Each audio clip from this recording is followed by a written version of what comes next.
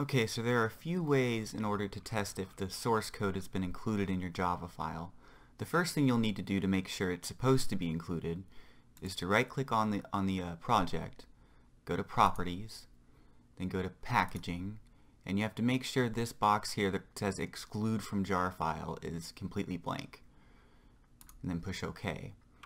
After you clean and build the project, go to your Files tab, and then click on your project folder to expand it, open the dist folder, then open the jar file, and open the folder with the same name as the project.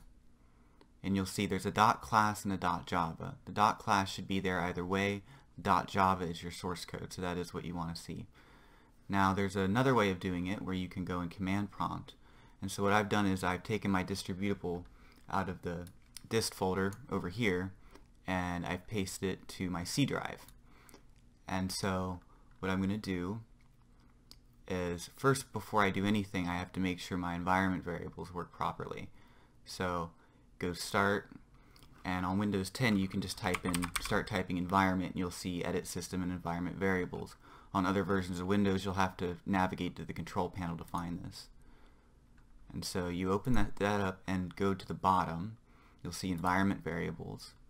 This thing that says Path here, you can edit that, and that needs to be set to your Java distributable bin, basically, or your Java JDK bin, I should say. And so you can browse to find it, and it might be in a different folder for you depending on where you installed Java when you originally installed it. And so you just push OK and exit out of that after you have that changed. Then you can right click on the Start menu, run command prompt. I prefer to do it in admin mode.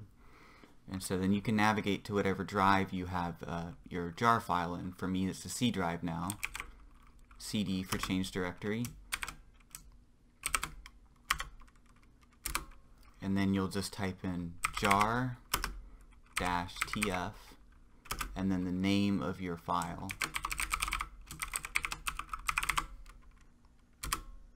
And you can see it reads out manually, and you can see the same thing, the .class and the .java. Then there is one last way which you might not know about. Just go to your distributable or your dist folder, right click on your jar file, and you have to have 7-zip installed, but most people have either 7-zip or some big zip program that can open a lot more files than you might think it can. Open it, and you can see I can do the same thing. Navigate the folder, you can see the .class, and you can see the .java. Hope this helps.